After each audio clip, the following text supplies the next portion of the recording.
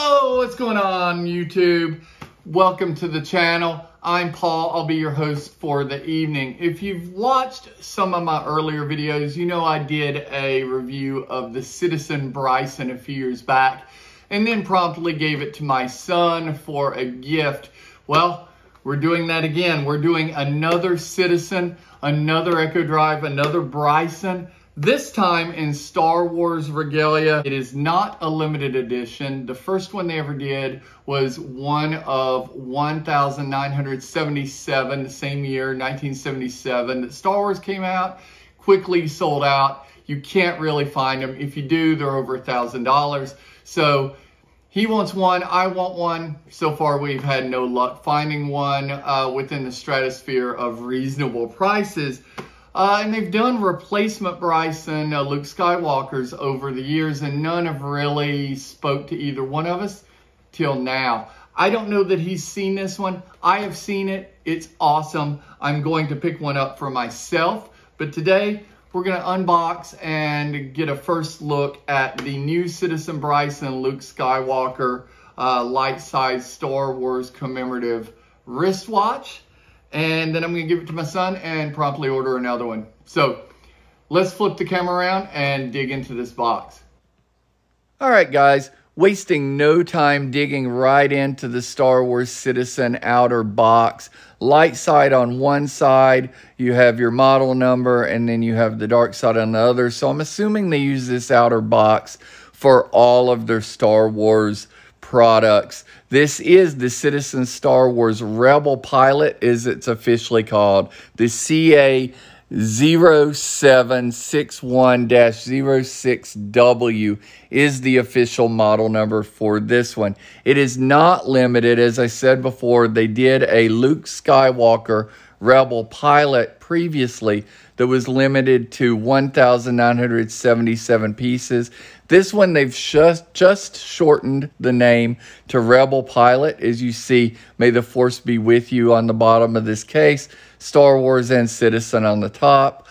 So now they're just calling it the Rebel Pilot. But you can see right away, it has a lot of Rebel Alliance and Luke Skywalker call-outs in that dial, and we're going to dig into that dial in more detail as well as the watch. You can see the hang tag denoting the CA0761-06W model number, and then if we get it out of this case, we're taking a closer look. You can see that you have this orange rally strap that is supposed to sort of harken back or be a call out to the Rebel Alliance flight uniforms that were orange leather. So that's pretty cool. And of course, you have your flight helmet at 9. But taking this thing outside so we can get a better look at the bright colors. You have your Rebel Alliance emblem at 12. You have the X-Wing fighter in its attack foil position at 6. And then you have your Luke Skywalker Red 5 helmet at 9. No embossing or labeling on the pushers or the crown. Smooth crown, smooth pushers. Taking one more look here, you can see that is the CA0761-06W from Citizen. No Rebel Pilot call out, but on their website they are calling this just the Rebel Pilot. No longer is it the Luke Skywalker Rebel Pilot. And you can get a much better look at that orange strap out in the sunlight. May the force be with you on the screw down case back. It is a screw down case back to access the B612 EcoDrive movement, but this is a movement that is powered by any light source.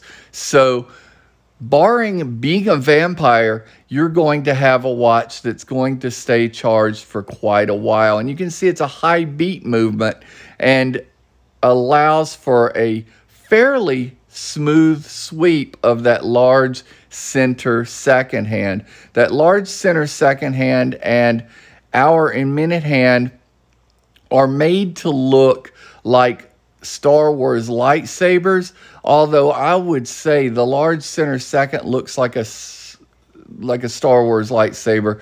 The hour and minute hand look much more like the dark saber from the Clone Wars animated series, and then more recently the Mandalorian series, but still hearkening back to Star Wars and that Star Wars franchise. So we're still staying faithful to that. This is a watch that features a 24-hour time. You have the outer minute track on the edge of your dial. You have 6 hands set up, one for your large chronograph hand, your hour, your minute, and your 3 subdials. As we spin the crown to set the date, date setting is very quick. Time set is a little slower, but still very accurate, still very simple to set up. The date is at 3 o'clock, recessed down in that little window there. It is a little difficult to see, but I'm not big on date anyway. Pushing the pushers, start, stop, top pusher, reset, bottom pusher, like most chronographs. It is a chronograph function, obviously. Luminous hands and markers, and we'll look at that lume in a minute. One of the things I love about this watch is the lume and what exactly is illuminated, which is going to be really cool. I think you'll enjoy. That bezel, that tachometer scale bezel, is a steel bezel, so it will weather and fade over time like steel bezels do. And I think being a Star Wars watch, that works because the machinery, the uniforms, they were all a little beat up. So having this watch be a watch that can be weathered in the future, I think that's a great option. It's a 1/5 second chronograph that measures up to 60 minutes before it resets itself.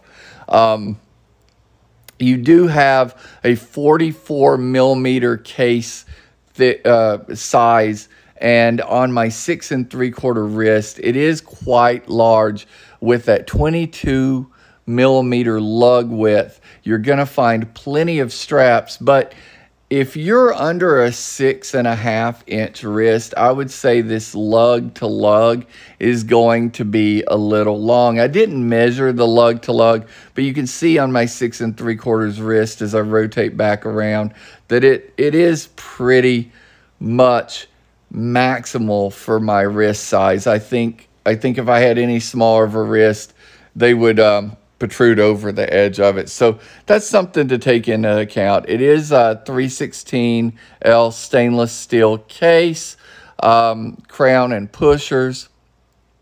Again, I said it was the EcoDrive, which means you're never going to have to charge it. Light will charge it, as well as charge the lume, which is freaking fantastic. This is my favorite part of this whole watch.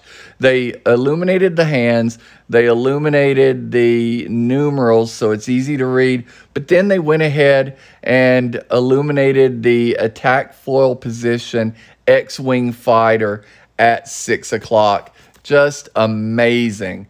And one of the coolest features, I think, on the whole watch. This is a 100-meter water-resistant watch, a 10 bar or 333 feet. Citizen claims it's good for swimming, showering, or snorkeling. I'll let you be the judge of that. And I would also like you to be the judge of this watch. Let me know what you think about it.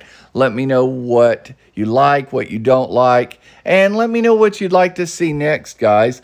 If you're a big Star Wars fan, let me know the first Star Wars movie you saw in the comments below. I'd love to know.